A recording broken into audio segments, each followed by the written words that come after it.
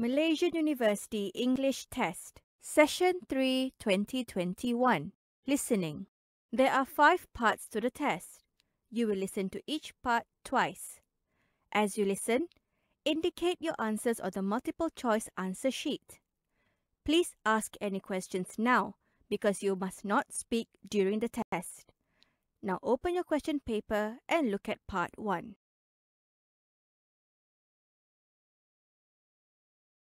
Part 1. Listen to a conversation between Joanne and her friend Raza. As you listen, choose the correct answer for questions 1 to 7. You now have 30 seconds to look at the questions.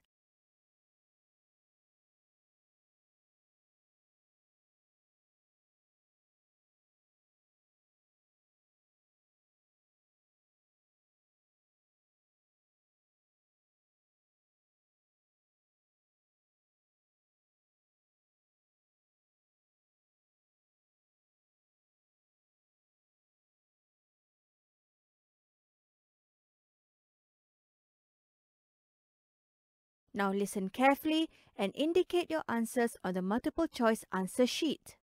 Hi, Joanne. I heard you bought a new house near your office. Huh? I've just started working. I have no money to buy a house. Actually, my aunt moved to Australia to live with her daughter. So she asked me to move to her flat and take care of it. My parents were okay with the idea. It's a new experience, living alone. How did you move your things there? I remember you had more things than us when we finished college. We had to help you carry the boxes. Oh my, you still remember that. I feel so embarrassed. And your parents had to drive 6 hours to come and pick up your things back then. Yes, that's true. It's easy for me this time. I had to drive only 20 minutes from my parents' house to the flat. I have my own small car, remember? So I moved my things little by little over 3 weekends. It took me about 15 trips. 15 trips? You should have asked friends to help. Did you move everything from your room to the new flat? No, the flat has everything. I didn't have to bring any pots and pans. I brought all my clothes and magazines, though. They follow me everywhere I go. I left behind my soft toys. I may bring my sewing machine later. Why did you have to make 15 trips for just those things? I had to do 4 trips just for my potted plants. They didn't look a lot when they were at my parents' house.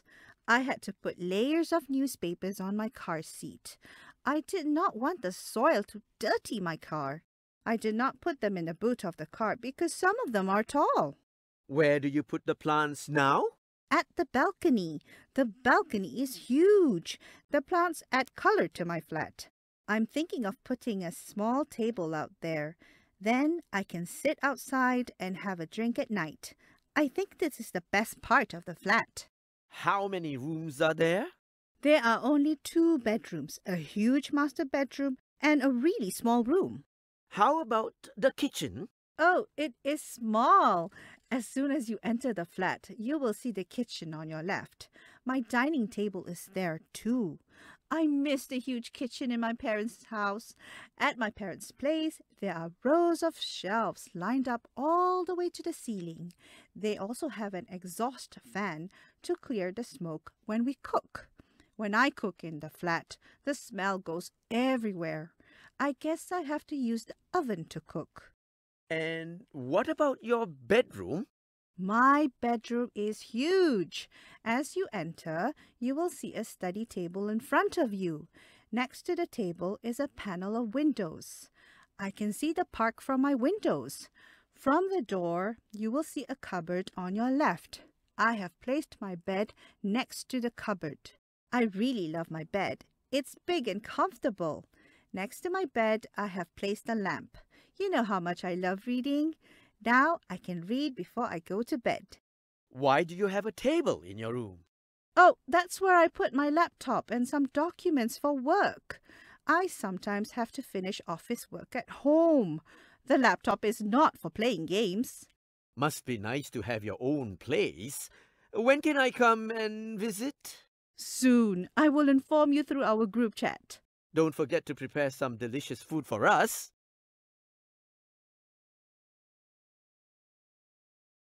Now you will listen to the recording again. Hi, Joanne. I heard you bought a new house near your office. Huh? I've just started working. I have no money to buy a house. Actually, my aunt moved to Australia to live with her daughter. So she asked me to move to her flat and take care of it. My parents were okay with the idea. It's a new experience, living alone. How did you move your things there? I remember you had more things than us when we finished college. We had to help you carry the boxes. Oh my, you still remember that. I feel so embarrassed. And your parents had to drive 6 hours to come and pick up your things back then. Yes, that's true. It's easy for me this time. I had to drive only 20 minutes from my parents' house to the flat. I have my own small car, remember? So I moved my things little by little over 3 weekends. It took me about 15 trips. 15 trips? You should have asked friends to help. Did you move everything from your room to the new flat? No, the flat has everything. I didn't have to bring any pots and pans. I brought all my clothes and magazines, though. They follow me everywhere I go. I left behind my soft toys. I may bring my sewing machine later. Why did you have to make 15 trips for just those things? I had to do 4 trips just for my potted plants. They didn't look a lot when they were at my parents' house. I had to put layers of newspapers on my car seat. I did not want the soil to dirty my car. I did not put them in the boot of the car because some of them are tall. Where do you put the plants now? At the balcony. The balcony is huge. The plants add color to my flat. I'm thinking of putting a small table out there. Then I can sit outside and have a drink at night. I think this is the best part of the flat. How many rooms are there? There are only 2 bedrooms, a huge master bedroom and a really small room. How about the kitchen? Oh, it is small. As soon as you enter the flat, you will see the kitchen on your left. My dining table is there too. I miss the huge kitchen in my parents' house. At my parents' place, there are rows of shelves lined up all the way to the ceiling. They also have an exhaust fan to clear the smoke when we cook. When I cook in the flat, the smell goes everywhere.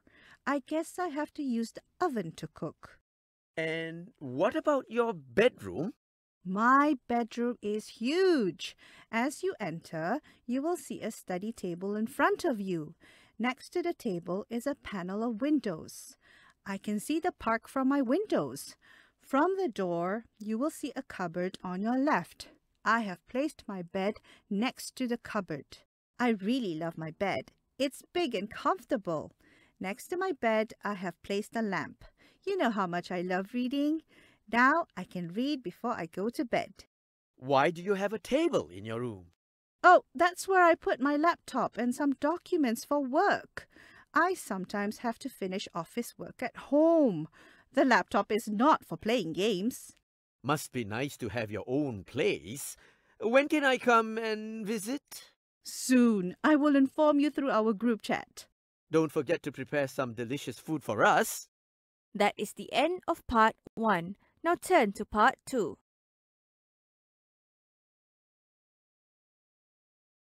Part 2.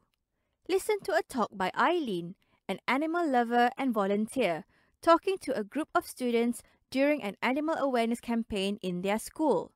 As you listen, choose the correct answer for questions 8 to 14. You now have 30 seconds to look at the questions.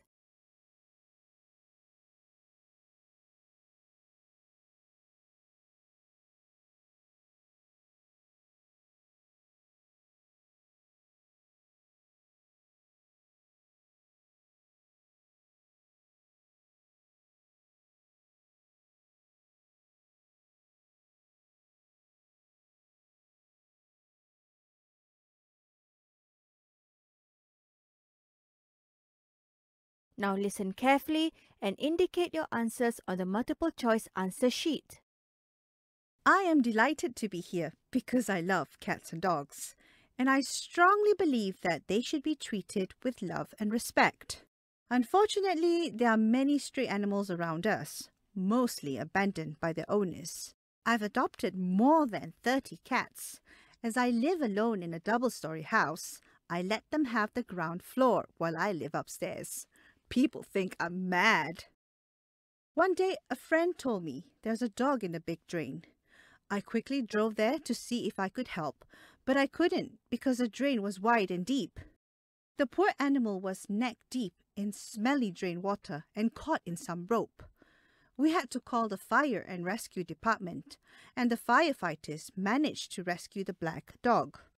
It couldn't stand up, and we realized both its hind legs were actually broken.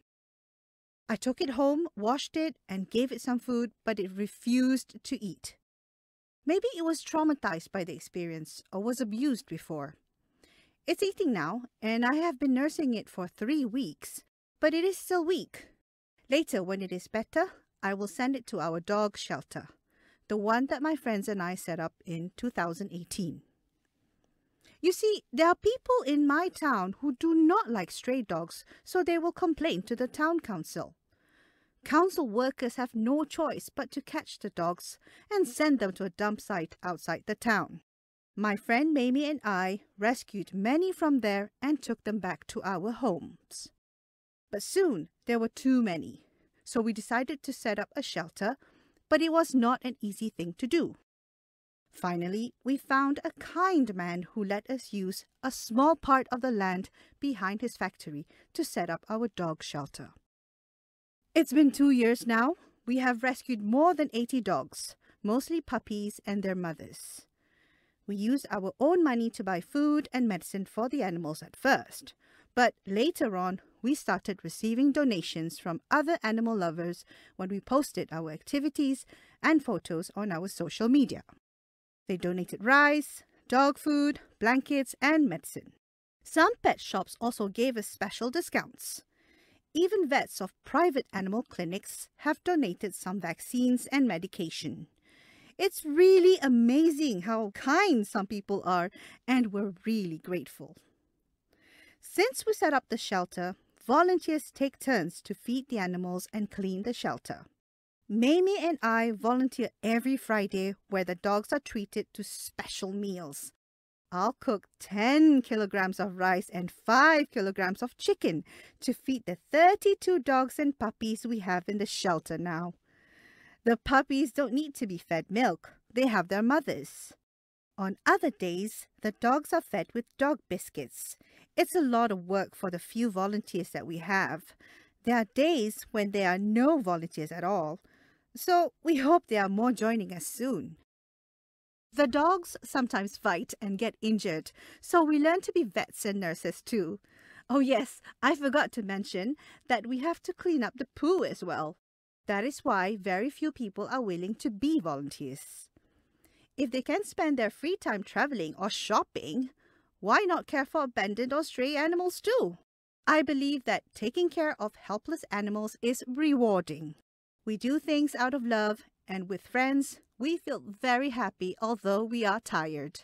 When we see the animals jumping and wagging their tails happily during feeding time, we know they are saying, "Thank you, we love you."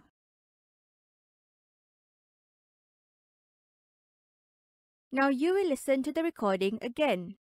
I am delighted to be here because I love cats and dogs, and I strongly believe that they should be treated with love and respect.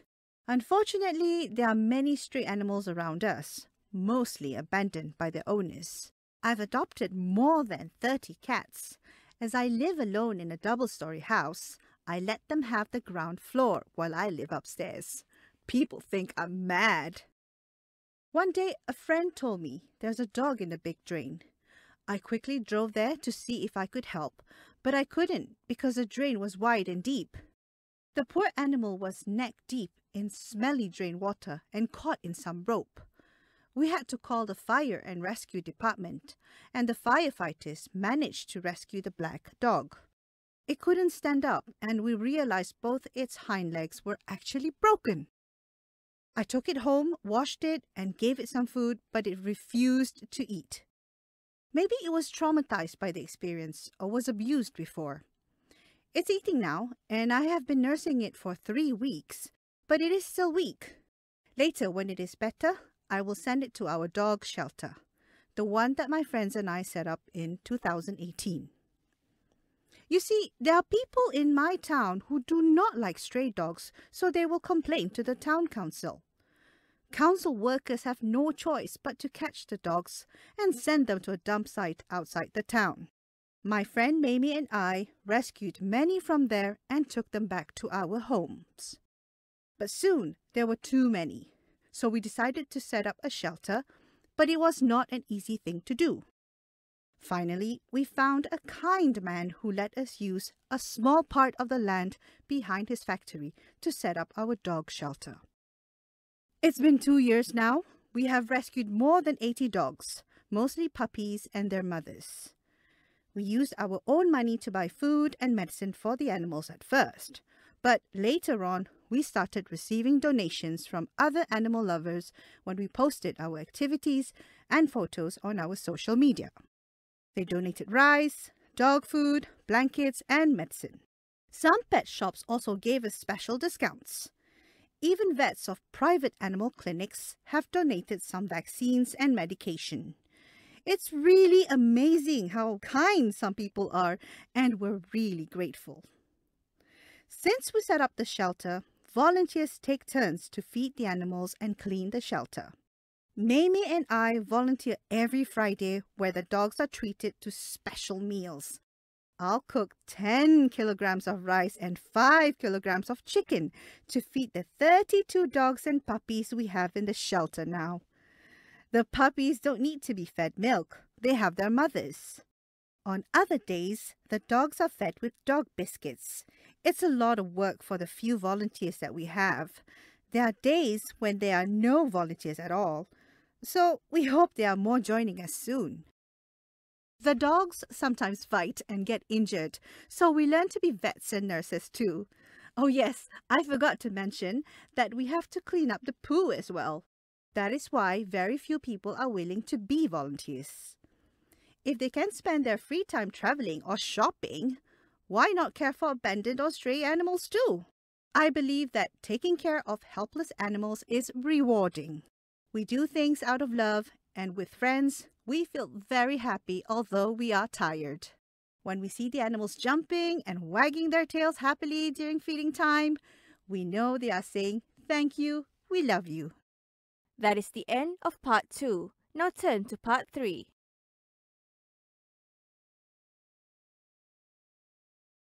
Part 3. Listen to 3 students, Rizal, Anna, and John, talking about the effects of online communication. For questions 15 to 17, choose from the list A to E, the main effect of online communication according to each speaker. Use the letters only once. There are 2 extra options which you do not need to use. You now have 15 seconds to look at the questions.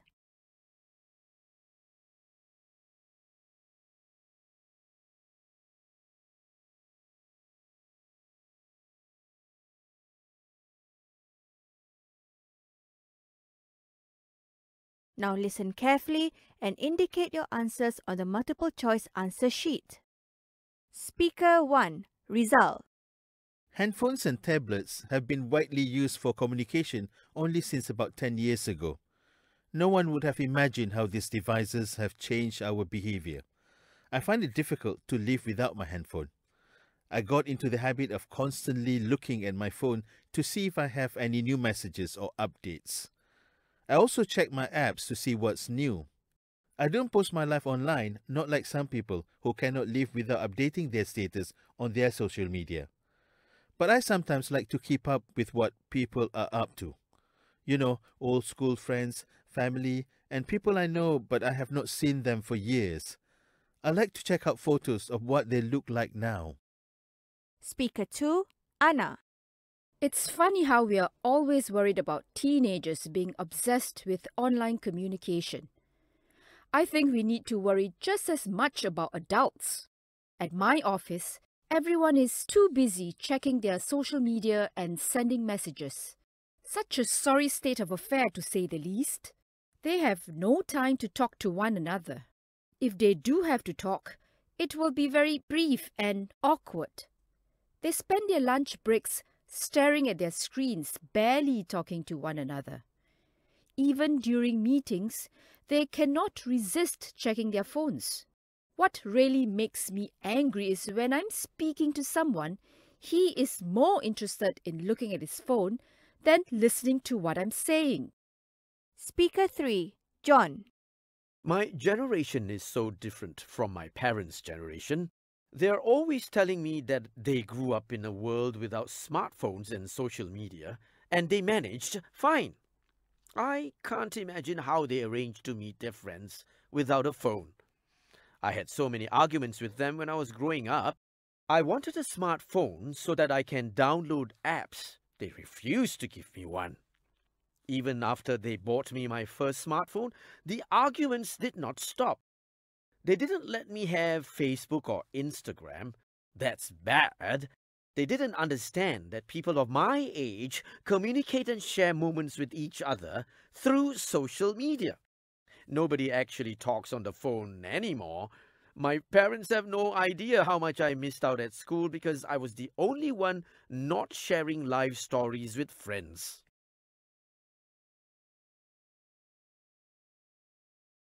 Now you will listen to the recording again. Speaker 1, Rizal. Handphones and tablets have been widely used for communication only since about 10 years ago. No one would have imagined how these devices have changed our behavior. I find it difficult to live without my handphone.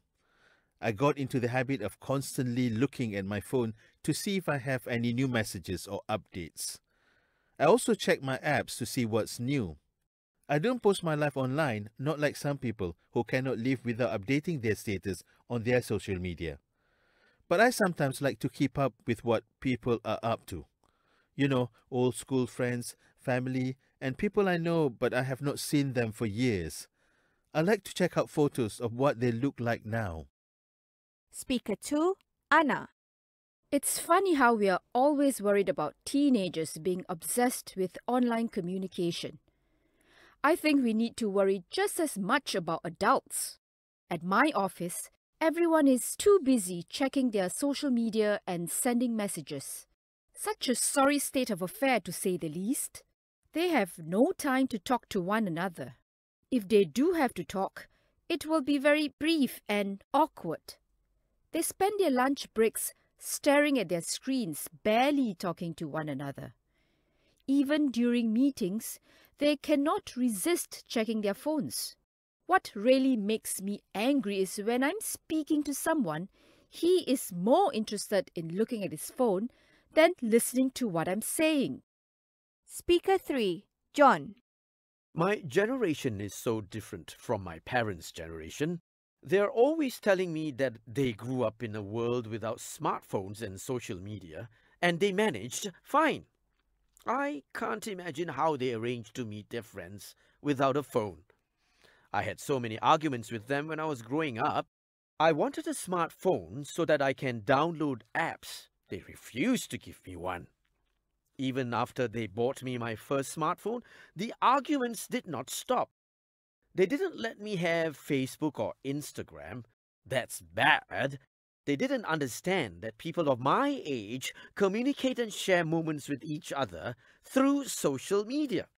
Nobody actually talks on the phone anymore.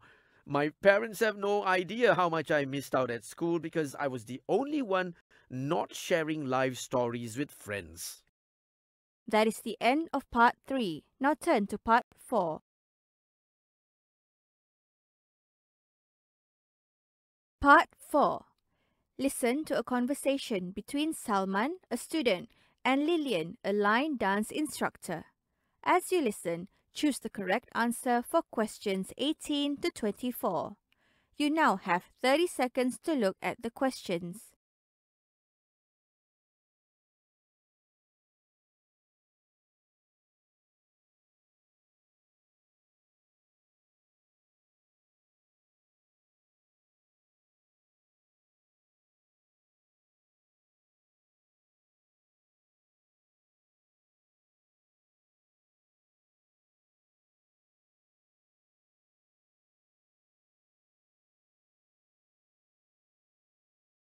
Now listen carefully and indicate your answers on the multiple choice answer sheet. Hi, Lillian. Oh, hi, Salman. Sorry to keep you waiting. My class ended 10 minutes later than usual today. It's all right. I was admiring the photographs of your dance performances and the many certificates hanging on your wall. They are really impressive. Thanks.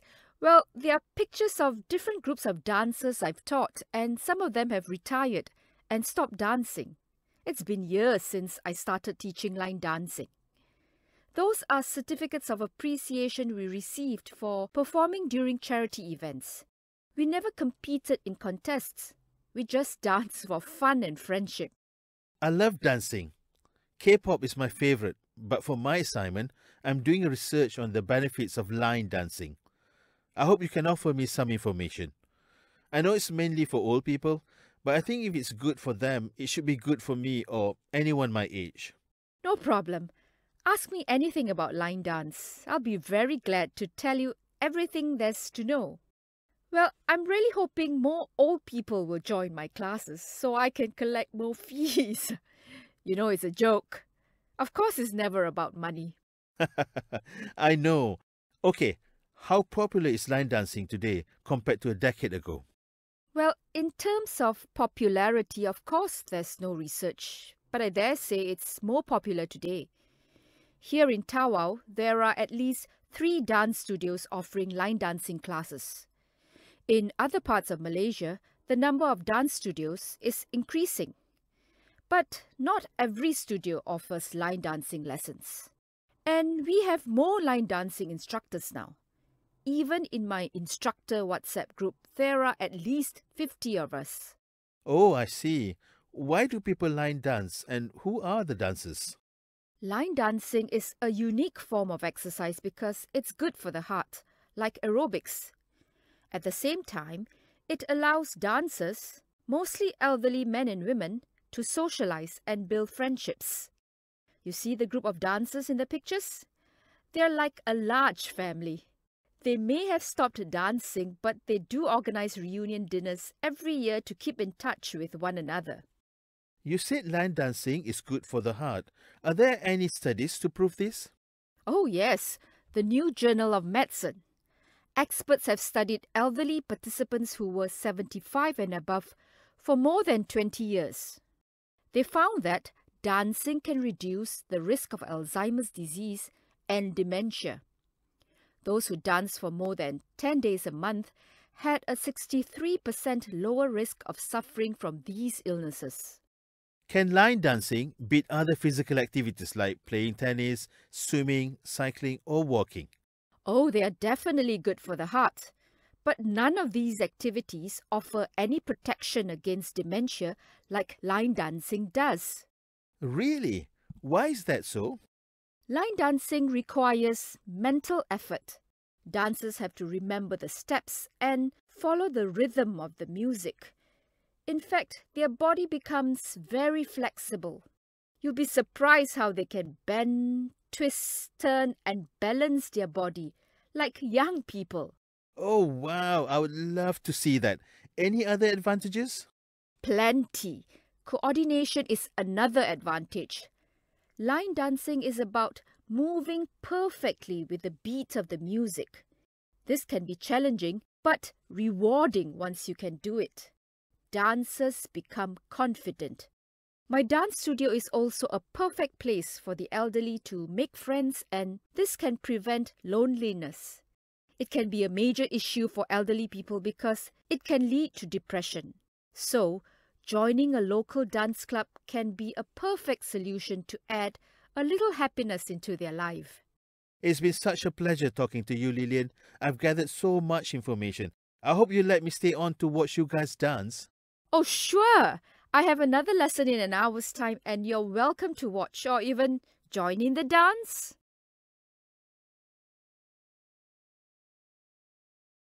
Now you will listen to the recording again. Hi, Lillian. Oh, hi, Salman. Sorry to keep you waiting. My class ended 10 minutes later than usual today. It's all right. I was admiring the photographs of your dance performances and the many certificates hanging on your wall. They are really impressive. Thanks. Well, there are pictures of different groups of dancers I've taught, and some of them have retired and stopped dancing. It's been years since I started teaching line dancing. Those are certificates of appreciation we received for performing during charity events. We never competed in contests. We just danced for fun and friendship. I love dancing. K-pop is my favorite, but for my assignment, I'm doing a research on the benefits of line dancing. I hope you can offer me some information. I know it's mainly for old people, but I think if it's good for them, it should be good for me or anyone my age. No problem. Ask me anything about line dance. I'll be very glad to tell you everything there's to know. Well, I'm really hoping more old people will join my classes so I can collect more fees. You know, it's a joke. Of course, it's never about money. I know. Okay, how popular is line dancing today compared to a decade ago? Well, in terms of popularity, of course, there's no research. But I dare say it's more popular today. Here in Tawau, there are at least 3 dance studios offering line dancing classes. In other parts of Malaysia, the number of dance studios is increasing. But not every studio offers line dancing lessons. And we have more line dancing instructors now. Even in my instructor WhatsApp group, there are at least 50 of us. Oh, I see. Why do people line dance and who are the dancers? Line dancing is a unique form of exercise because it's good for the heart, like aerobics. At the same time, it allows dancers, mostly elderly men and women, to socialize and build friendships. You see the group of dancers in the pictures? They're like a large family. They may have stopped dancing, but they do organize reunion dinners every year to keep in touch with one another. You said line dancing is good for the heart. Are there any studies to prove this? Oh yes, the New Journal of Medicine. Experts have studied elderly participants who were 75 and above for more than 20 years. They found that dancing can reduce the risk of Alzheimer's disease and dementia. Those who dance for more than 10 days a month had a 63% lower risk of suffering from these illnesses. Can line dancing beat other physical activities like playing tennis, swimming, cycling, or walking? Oh, they are definitely good for the heart. But none of these activities offer any protection against dementia like line dancing does. Really? Why is that so? Line dancing requires mental effort.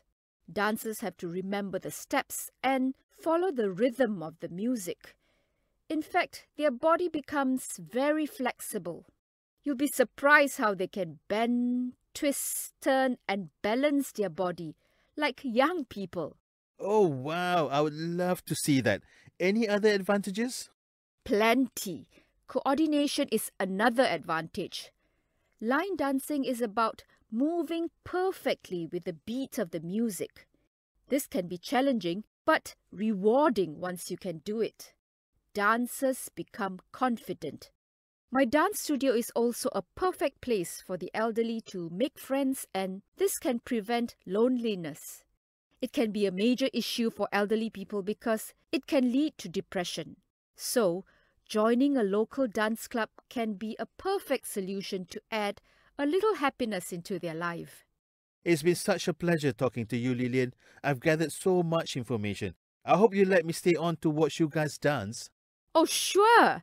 I have another lesson in an hour's time and you're welcome to watch or even join in the dance. That is the end of part 4. Now turn to part 5.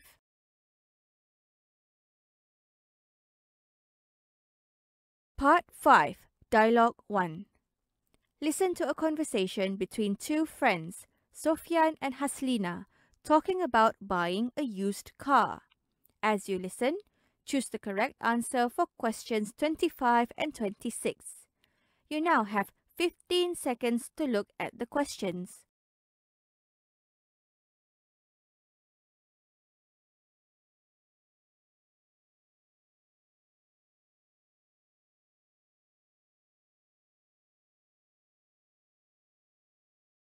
Now listen carefully and indicate your answers on the multiple choice answer sheet. Hi, Haslina. I bought a car. It's a 2015 Hyundai Elantra. Why didn't you buy a new car? It's way beyond my budget. I've heard of people having unpleasant experiences when they purchase used cars. How was yours? I had no issue. How did you go about buying yours? First, I decided on which make I want, like Proton, Toyota or Nissan. I was looking for a foreign-made car. The newer the model, the better, with as few kilometers on it as possible. My budget was approximately 40,000 ringgit. And? You can check some used car websites, then select the criteria of the car you're looking for, like the make, the model, and the price range. You'll get a list of cars on sale that match your criteria. It took me about a fortnight to narrow down my choices to a few. I test drove a few of the cars I've shortlisted and took note of the issues each car had. After all that, how did you finally decide on the Elantra? I made the final decision after I inspected both the internal and external parts of the car. The internal includes the seats, carpets, lights, and most importantly, the engine. For the external, I checked on the tires, paint, and body of the car. Overall, almost everything is in good condition. The seats have some coffee stains, but I'm not bothered. All my car needs is just a fresh coat of paint. Did you bargain on the final price? Of course I did. The dealer asked for 42,000 ringgit, but after some negotiation and bargaining, we sealed a deal at 40,000 ringgit. Not bad, eh? Good for you. Let's go for a drive.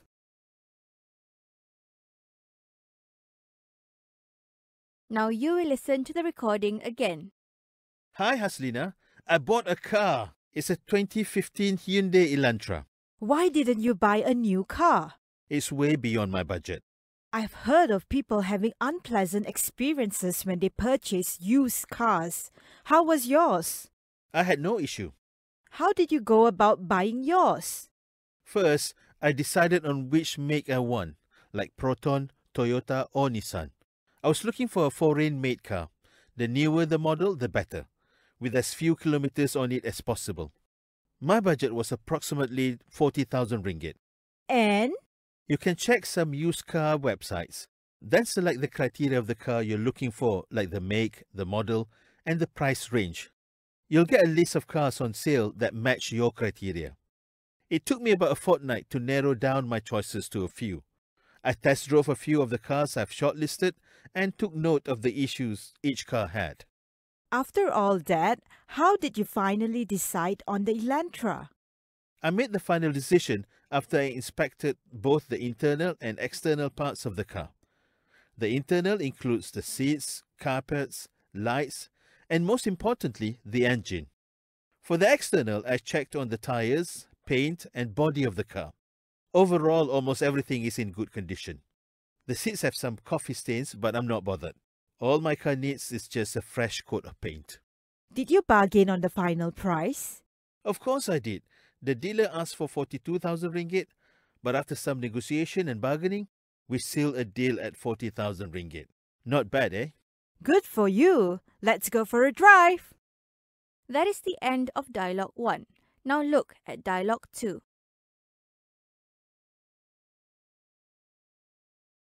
Dialogue 2. Listen to a conversation between Andrea and Ashok, a nutritionist, talking about intermittent fasting. As you listen, choose the correct answer for questions 27 and 28. You now have 15 seconds to look at the questions.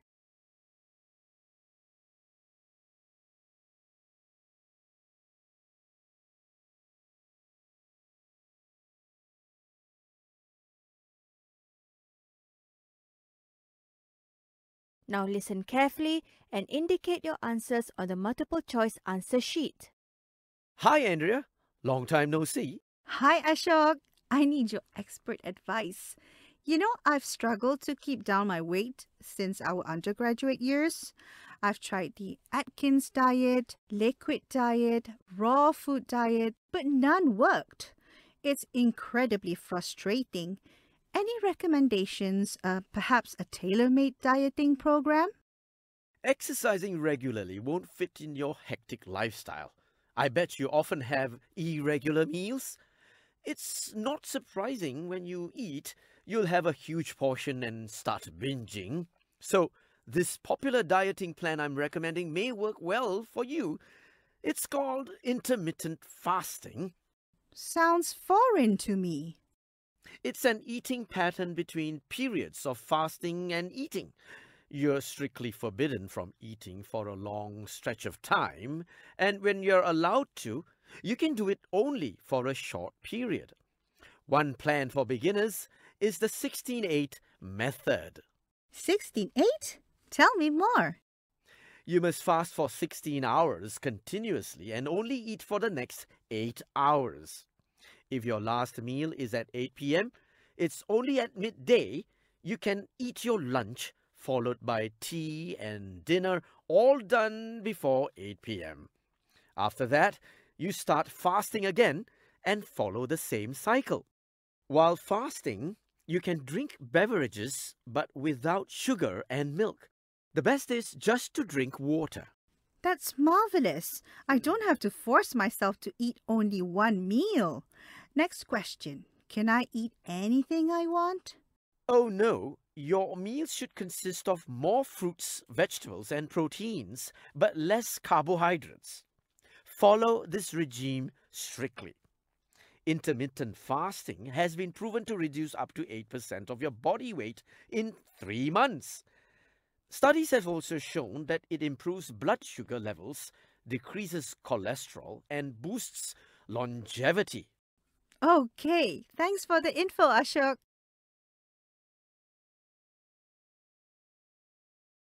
Now you will listen to the recording again. Hi, Andrea. Long time no see. Hi, Ashok. I need your expert advice. You know, I've struggled to keep down my weight since our undergraduate years. I've tried the Atkins diet, liquid diet, raw food diet, but none worked. It's incredibly frustrating.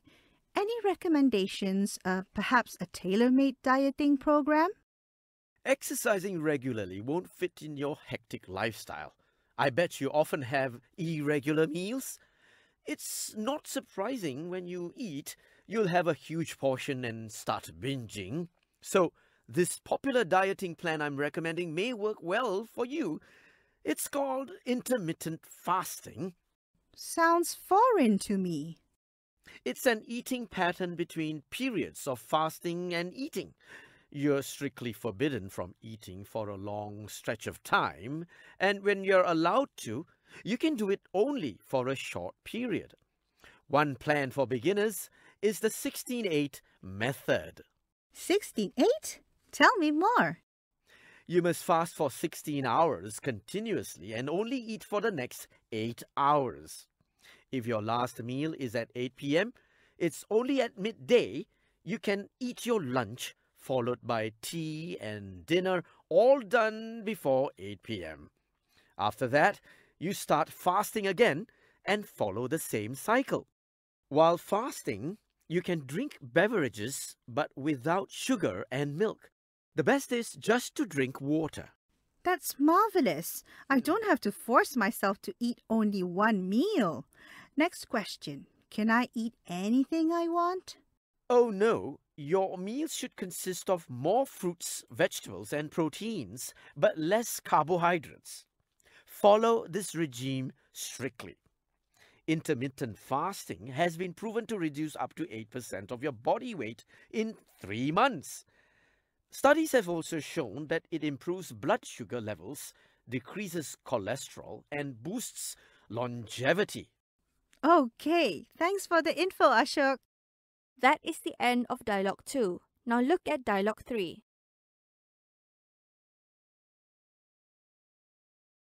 Dialogue 3. Listen to an interview between a reporter, Zarina, and Mr. Abdul, a spokesman from the meteorological station. As you listen, choose the correct answer for questions 29 and 30. You now have 15 seconds to look at the questions.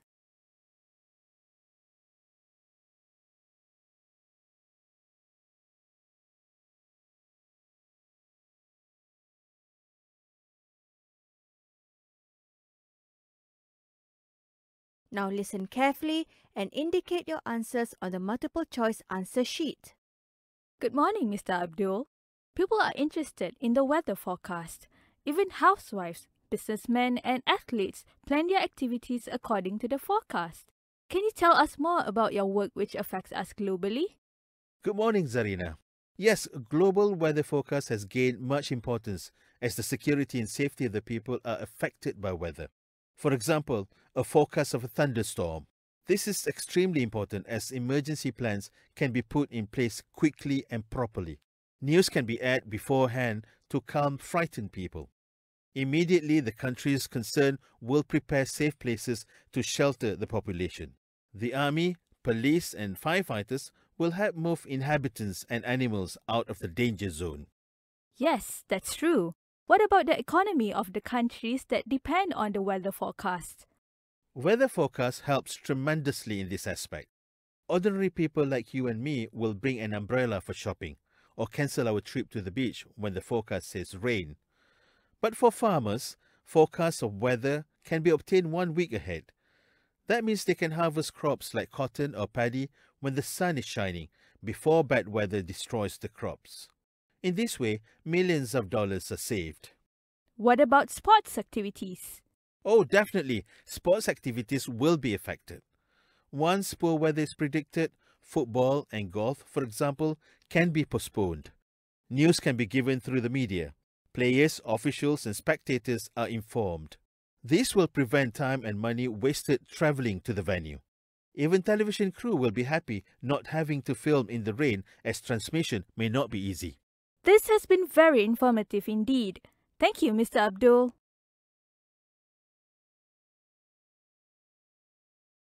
Now you will listen to the recording again. Good morning, Mr. Abdul. People are interested in the weather forecast.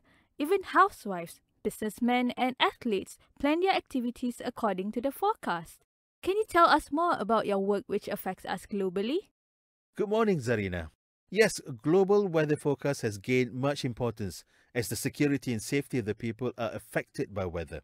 For example, a forecast of a thunderstorm. This is extremely important as emergency plans can be put in place quickly and properly.